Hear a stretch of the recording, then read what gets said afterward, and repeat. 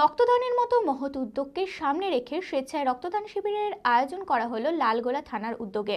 বৃহস্পতিবার লালগোলা থানা প্রাঙ্গণে আয়োজিত এই রক্তদান শিবিরে একাধিক পুলিশ আধিকারিক, পুলিশ কর্মী থেকে শুরু করে এলাকাবাসীরা রক্তদান করেন। প্রায় 137 জন রক্তদাতা এদিন স্বেচ্ছায় রক্তদান করেন। রক্তদান জীবনদান, রক্ত দিয়ে প্রাণ বাঁচান, এই উদ্যোগকে সামনে রেখে স্বেচ্ছায় রক্তদান শিবির আয়োজিত হলো লালগোলা থানার উদ্যোগে। বৃহস্পতিবার লালগোলা থানা প্রাঙ্গণে আয়োজিত এই রক্তদান শিবিরে একাধিক পুলিশ আধিকারিক, পুলিশ কর্মী থেকে শুরু করে এলাকাবাসীরা রক্তদান করেন। প্রায় 137 জন রক্তদাতা স্বেচ্ছায় রক্তদান করেন এদিন। লালগোলা থানার ভারপ্রাপ্ত আধিকারিক সৌম্যদের সহ অন্যান্য পুলিশ আধিকারিকদের তৎপরতায় এই রক্তদান শিবির সফল হয়েছে বলে জানান লালগোলা গ্রাম পঞ্চায়েত প্রধান অজয় ঘোষ।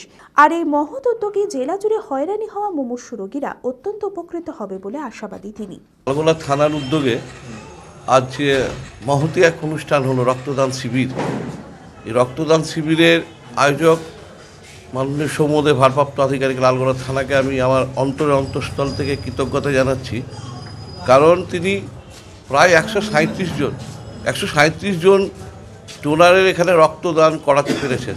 এটা নট এ জোকস। 137 জন রক্তদাতা লালগোলার বুকে খুব কম সংখ্যকই হয়। আমরা বহুদিন ধরে ব্লাড ডোনেশন ক্যাম্পের সঙ্গে জড়িয়ে আমি এই নিয়ে আমার আজকে 45তম রক্তদান আমি করলাম।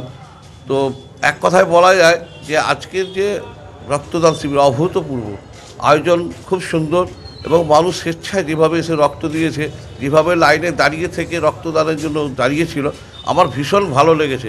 13-14 জন মহিলাও রক্তদান করেছে। যদি আমি সেই সময়টা ছিলাম না, আমি যখন রক্তদান করি তখন দেখলাম বিশাল লাইন রক্তদানের জন্য।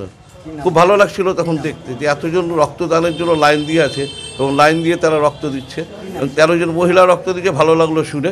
আরও মহিলা সিভিক ভলেন্টিয়ার বাইরেরও কেউ দিয়েছে, বাইরেরও কেউ হয়।